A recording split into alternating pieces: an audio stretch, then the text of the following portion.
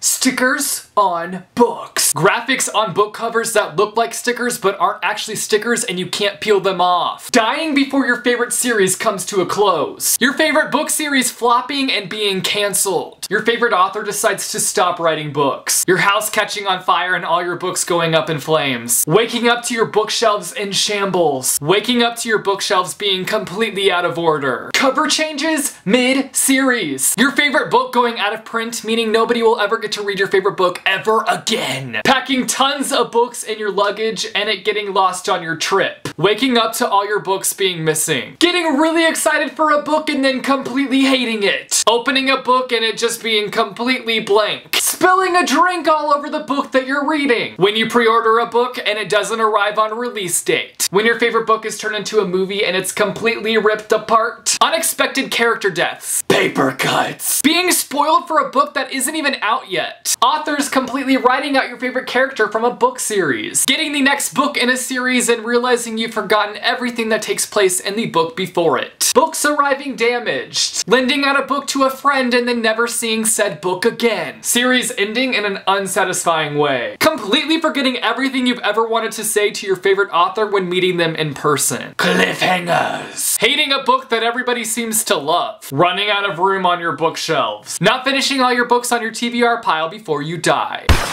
Hey guys, I hope that you enjoyed this video. I thought it would be fun to compile a list of reader fears that I have. You guys should let me know down below some of the things that you as a reader fear. If you like this video, be sure to give it a big thumbs up. I post videos frequently on this channel, so if you want to be notified as to when I post new videos, be sure and go and hit subscribe or go and hit the little bell icon and you'll be notified as to when I post new videos. Thanks for watching guys, and I will see you soon with a new video.